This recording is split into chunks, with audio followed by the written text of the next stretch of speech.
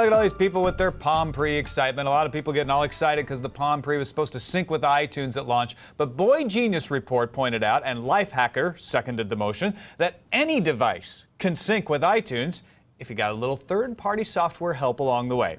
For Windows folks, let's try iTunes Agent. Go to ita.sourceforge.net and click on Download. Then get the most stable release, download it, and install it. If you don't have the latest .NET framework for Windows, you'll get an error, so go to Microsoft.com and make sure you have the latest version. Then install that. That may take a while, so be patient. Once you have iTunes Agent up and running, it's going to prompt you to configure it. If you've never used it before, just say no, because you're not bringing in any old info. Also, make sure you have iTunes installed, or it might have trouble communicating with the iTunes that isn't there. Now, if all goes well, iTunes will launch, and a pop-up will tell you iTunes Agent is ready to sync your devices. To add a new device, make sure it's connected to your computer. Then right-click on the iTunes Agent icon in the system tray and choose Preferences.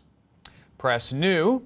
You'll get a warning letting you know that the first time you sync, all the data on the new device is going to be erased, so make sure you have everything off that device before you go ahead. Then fill out the fields, naming your device and so on. You can choose particular playlists to associate with the device, say if the device has only got 4 gigs and you got 10 gigs of music. Once you're done, press Save.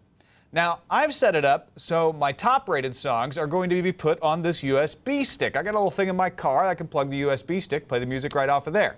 To sync it, right-click on iTunes Agent and select Synchronize Devices. Your selected songs will now be synced to the USB stick or whatever device you've got plugged in.